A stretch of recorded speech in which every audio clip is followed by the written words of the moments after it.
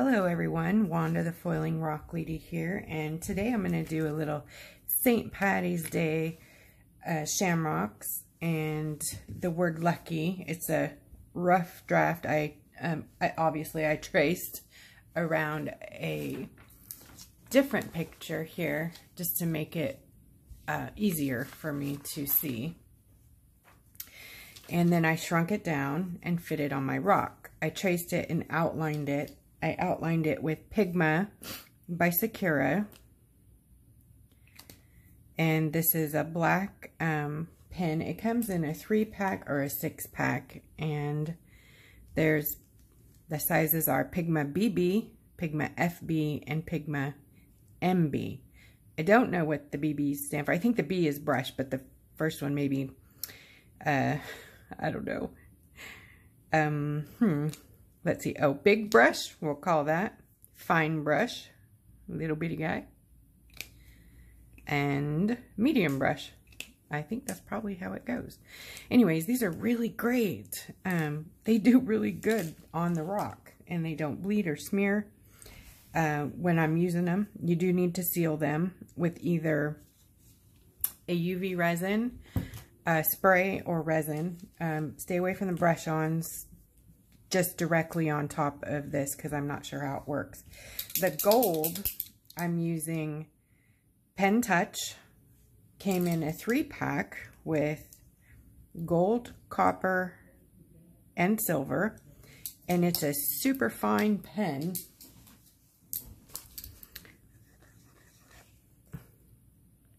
It's amazing. Anyway, so I'm just going to make the whole word lucky in gold. Oops, and sorry, I pushed it too much. They did say not to pump it. That is my mistake, not the pen. It's not like a Posca where you have to keep pumping it. This one just takes barely any pump action. So before it goes all over the rock, hopefully I can grab it. Got lucky it didn't spill all in another place, eh? Boy, you guys have got to witness a lot of my bloopers lately. I'm just using the paint that was there. Okay. Hopefully it's not puddled in there anymore. We shall see. Okay, good. Okay, so I'm just going to do the whole word lucky with this gold, this beautiful gold. Very metallic. It is one of those stinky pens, so if you have issues with odors, smells and such, you might want to stay away from these pens. I can handle it for a bit, and it's so metallic that I can handle it.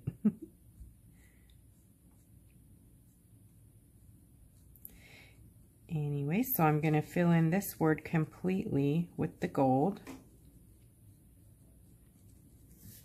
And see how gorgeous that is. It's a beautiful gold. I'm going to use some foils today on the Shamrocks, and I'm going with patterns, and I haven't picked them all out, but I have some ideas, and I want to use green plaid. Yes, for sure. And a floral, so probably maybe, but I don't want them to be too much the same colors of green. So maybe this one, or heck, maybe a yellow with green in it. Don't know yet. And then maybe either a green yellow snakeskin or the green part of the crackle. Maybe I could even, because it's not all green, but we could work like on this one here with the green, yellow, blue. See? Wouldn't that be pretty? Woohoo! We're going to get fancy. That, or we can paint one green, color it green. And I love this idea too. Then, see, I'll show you here. Like, look how awesome that would be over green. Yeah, I think we're going to do that. Or I could just, you know, follow along, do like a gold sparkle animal print and then a green. That way it's not overwhelming green. Do we like that idea? We could do one in plaid. Yes, we like that idea, don't we? Okay. I'm going to rethink the foils here. This one would be nice for one of them. You know, one of these. This animal print would be good. It would go with green. Or this one. So anyways, I'm just going to take you along with my indecisive foiling and see what we come up with. And hopefully you'll be inspired and come up with some really amazing shamrocks yourself. And maybe you could share them with me over on Facebook. You can post them on our page. It's, sorry about that. My house phone was ringing. It's Creative Rock Art and Foiling Techniques on Facebook. So visit us over there and show us what you've done. Post your finished rocks from any of the tutorials or just come say hi. We'd love to see you. And share tips and tricks for rock art with you.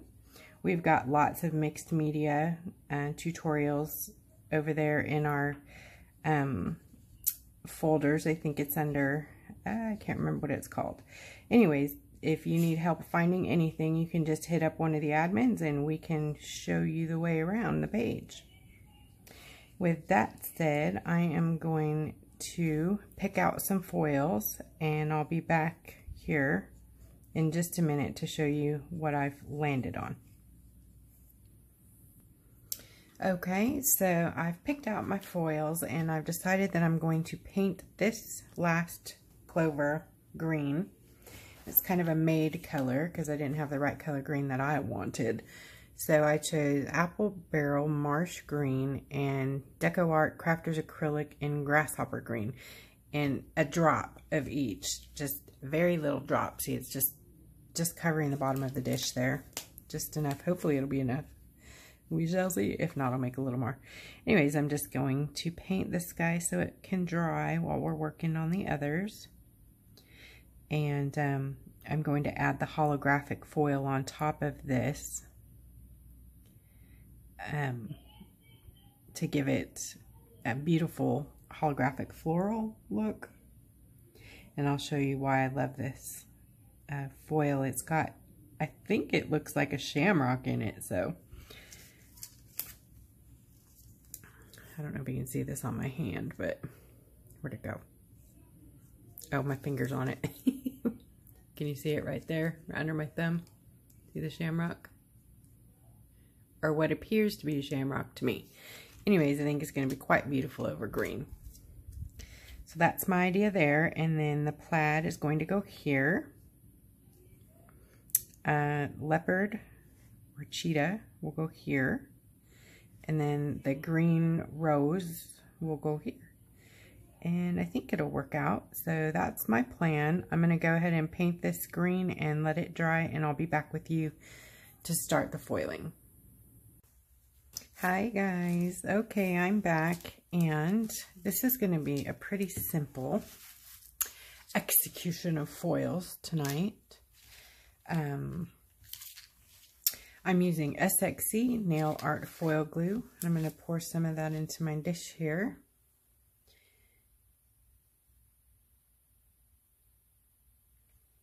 And that makes it a whole lot easier to control your glue if you use it from a dish. I like, it's a paint palette. You get 6 of these for $1 at the Dollar Tree here.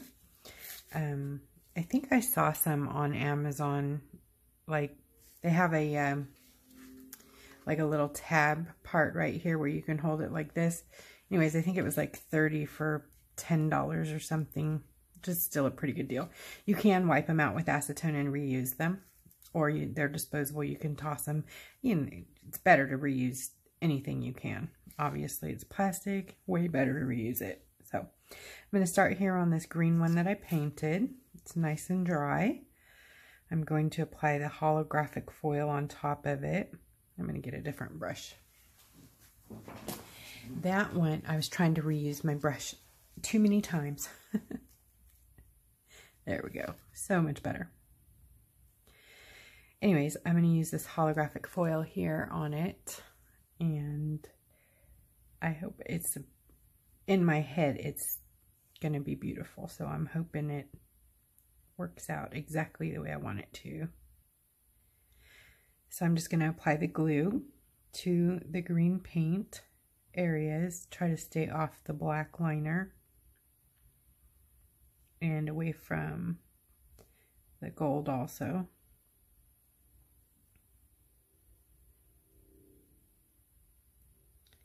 Just do your best to go around those places. And I like to dome my glue, and I've had some questions about what I mean when I say that.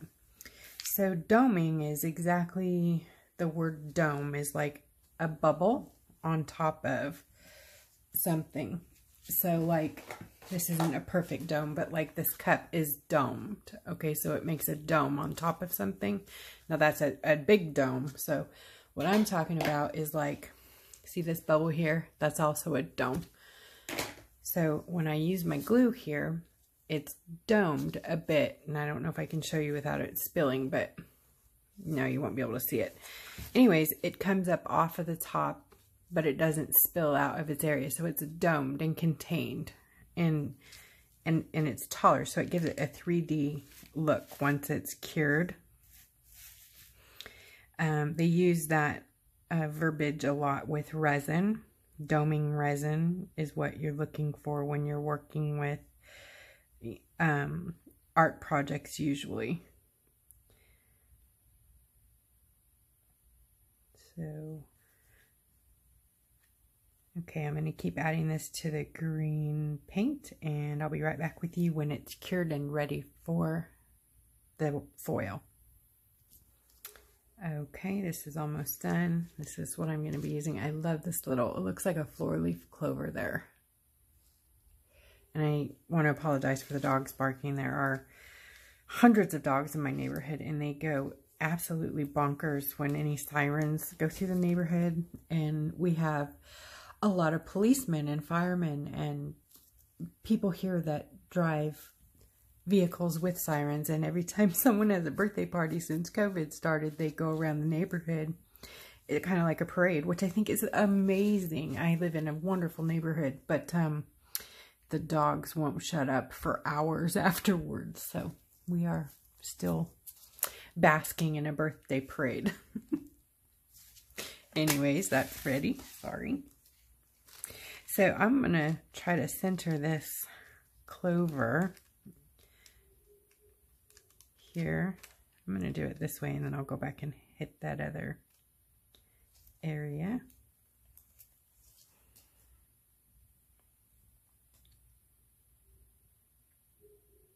Isn't that such a pretty gold? I really hope that pen, you know, when I was using it earlier, it sort of spilled out on the rock. I hope that's not indicative of the way it's going to be, because I do love it. It was easy to use. The paint flowed nicely, so hopefully that's not going to be an ongoing issue. I will definitely keep you posted about that. All right, this little section here, I'm going to try to use this part.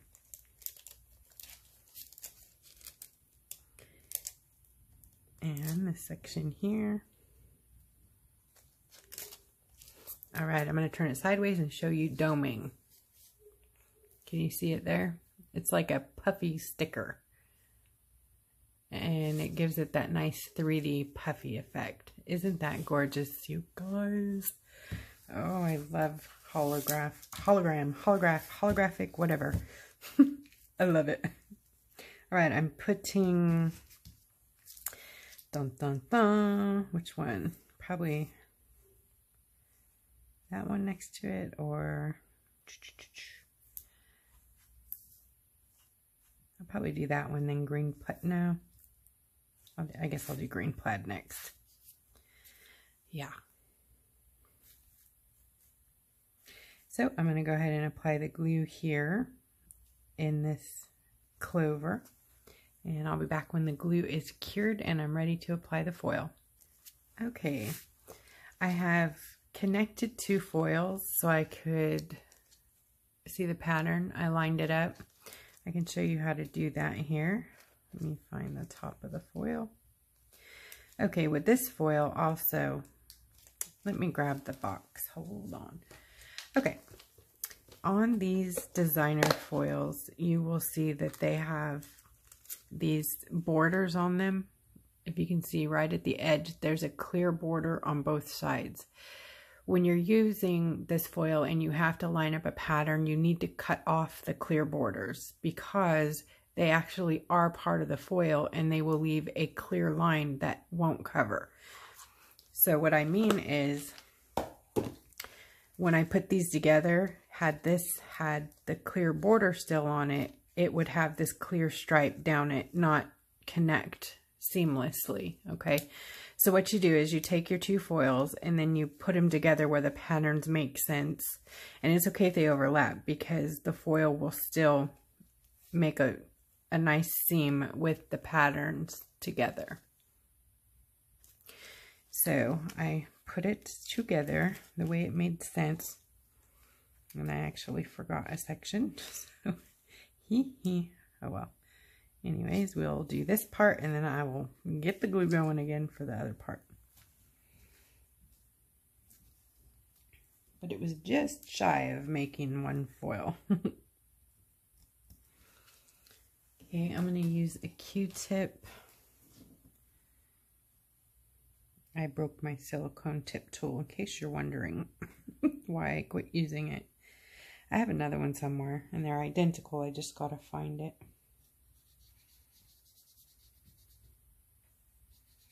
This is a full opaque foil, so it's real important that you get it. Well, there's something under my tape. Rubbed, you know, adhered the edges really, really well. And then when you lift it off very slow. So you can see. Oops. Come off. Please come off. Oh, it's, darn it. Hang on just a second. There we go. That's why you want to lift off slow. See here where it's not sticking right there in the edge, right there in the corner. So you go back there, grab something soft but pointy. And rub hard. See if you can get it to release. I don't know why it's not working. Huh.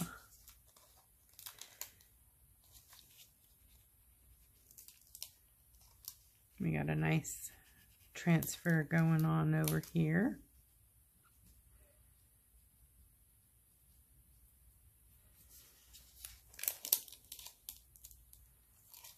Good. Oh, see, we got another edgy problem over here. Maybe I didn't hit it with the glue very well. I'm not using the pointy end, I'm using the ball side, the hard end.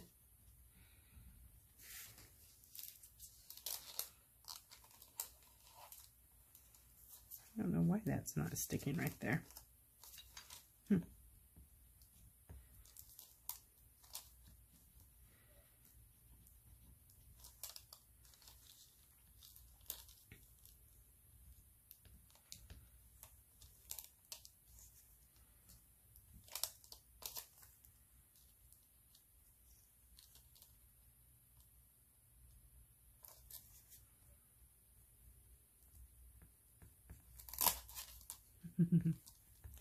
So, temperamental foil. Yes, foil can be temperamental. Who would have thought, right? Pretty good transfer. Just right here. It didn't work out. That's okay. You can hit that with a little paint or your black liner, which is what I'm going to do. I'm going to use the Pigma by Sakura, the FB, and reline here. And just bring it out just a little bit further to cover up the uh-oh. See, there's always an answer for everything.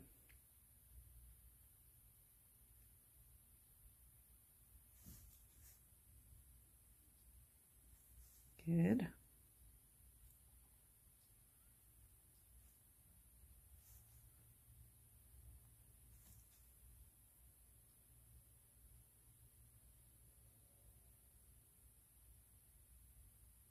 like so.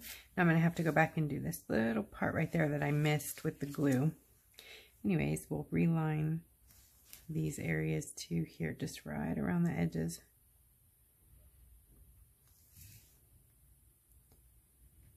Just to touch it up, make sure it's all enclosed. This is already looking so wonderful. Isn't it fun? Oh my goodness. Oh look, and it stuck where it wasn't supposed to. Let me show you on a Santorini. Very cool. They're kind of a soft stone. You can take something pointy and just scratch it off. Same goes for paint or pencil or something. If you can't get it off, you can use newspaper or something pointy. See, it just comes right off. Say there was a big rust stain right here, you could scratch it off. Let's see. Well, that's probably deep in there, but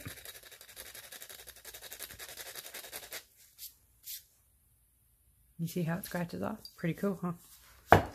All right, I am going to apply the glue here, and I'll be right back with you. Okay, yay, leopard print. Oh, let me see, is that cured? Yeah. Okay, so I'm going to do this section first. Oops. I bet you love it when I say that. Oops. Did you know I made a boo-boo?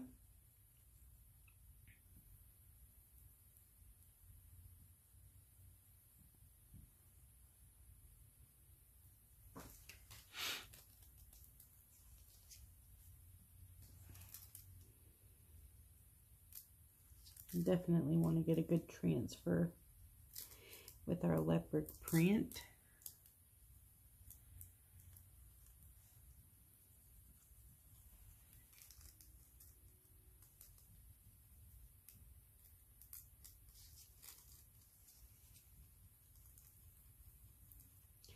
Don't rip it all off fast and at once. You want to make sure that it's laying down properly. Sometimes it misses little dots. You can take a dotting tool with a ball and gentle, and poke those spots back into the rock where they're not sticking. Does that make sense?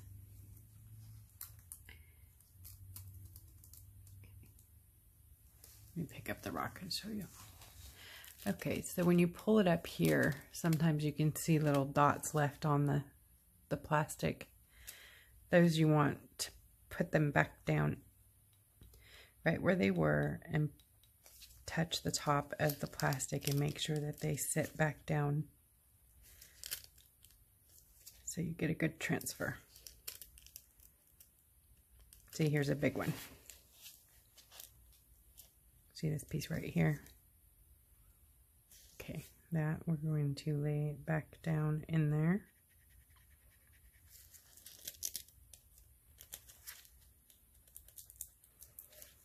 A little moody piece of foil. Come on.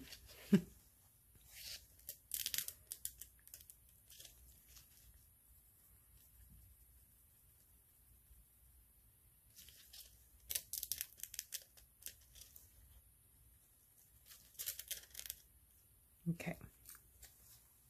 Yeah. Not thrilled about this foil. Sort of was not. Hang on.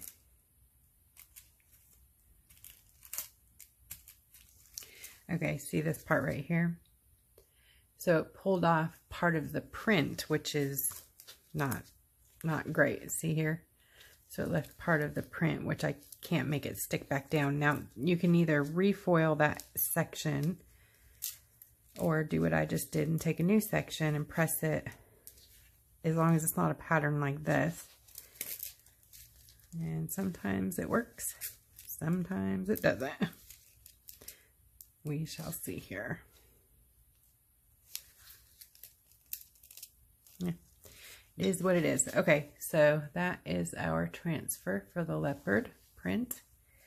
And I'm also going to do the same thing again with the pen. Reline the areas where the transfer didn't take 100% around the edges there. See that? Just going to give it a nice black line.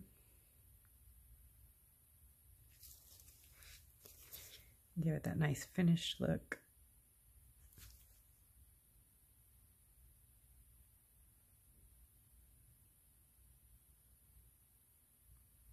These pens have been really amazing so far. This is an archival ink also, so it's color fast. Though it fades on our rock a bit, it dims down. It doesn't stay so black. It isn't supposed to fade over time. Now I don't know because I haven't tested it over time, but I've heard good things about it.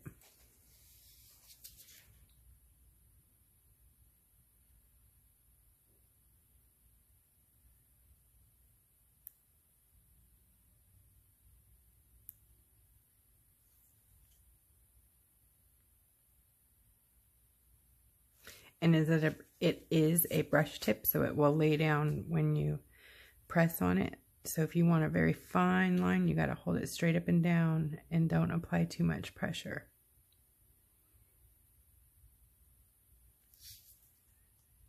I love it. It does make writing, hand lettering a breeze.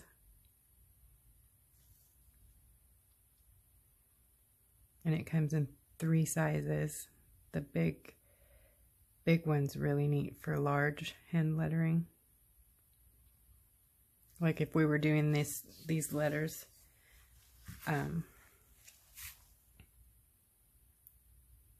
just on a piece of paper, it would make it really simple.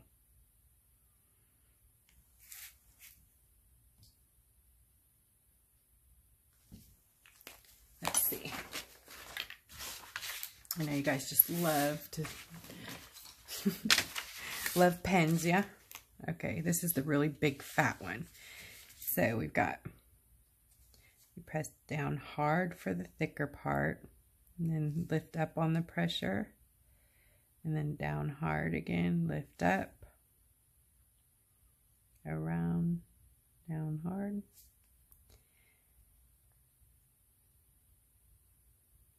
Up. I'm not quite used to these yet, but you kind of get the gist of it. It does a lot of the work for you in hand lettering.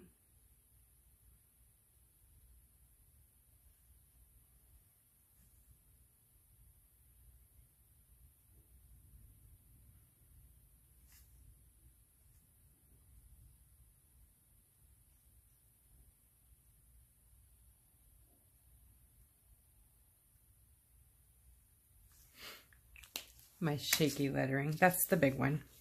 I like this little one.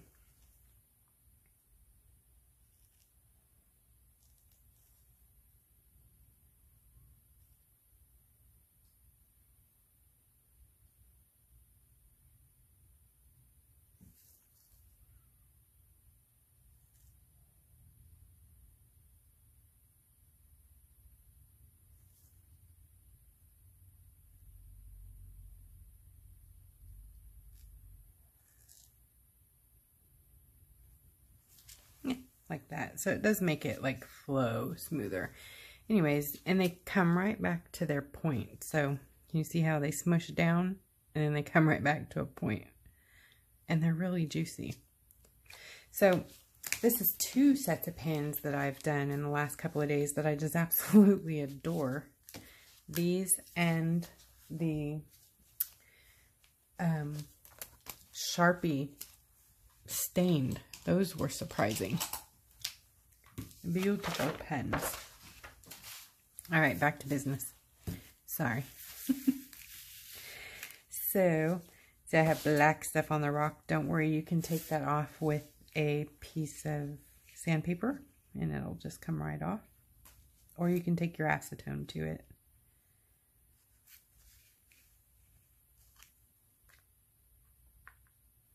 Okay, I'm going to glue this one and I'll be right back with you for the foil.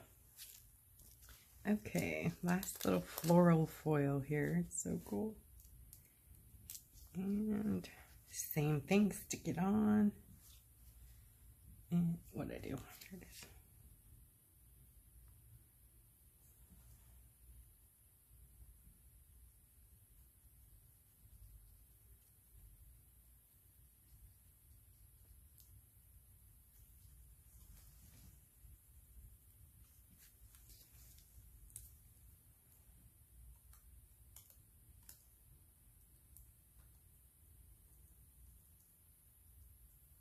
Looking good. Okay, and some touch-ups here.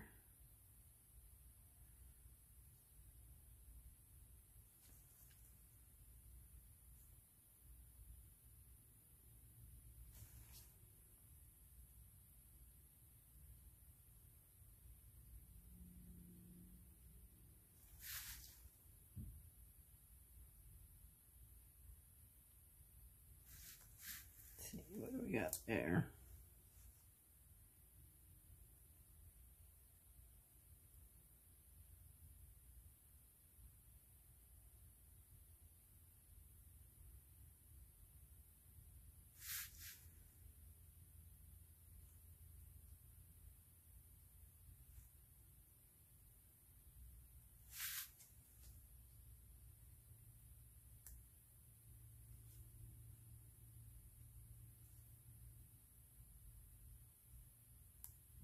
Like so.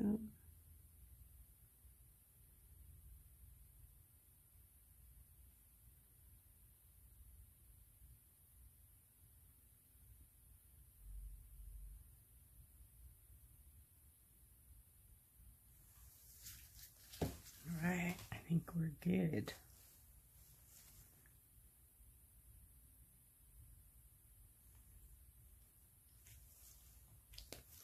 All right, guys, what do you think? Lucky?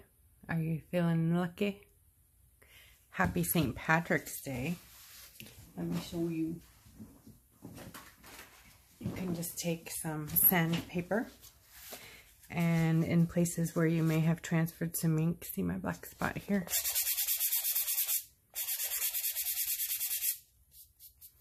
Just sand these off.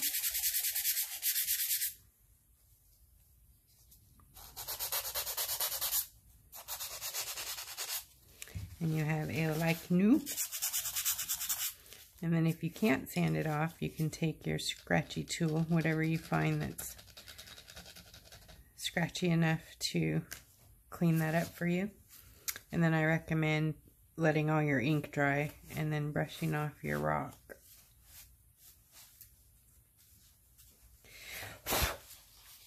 And there we have it. Got a little bit of damage there. I don't know what I did.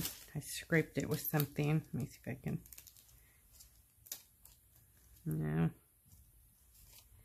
Okay, so you could foil over it, or you could find a pen with ink, similar color, maybe some paint. I might just try to paint in there and see if it'll cover it. I'm having a time with my foils today, eh? Let's see. Yeah, that'll work. Just to mute it just a bit. No luck of the Irish here, yeah? Well, I think it's beautiful foil. You see all the holographic.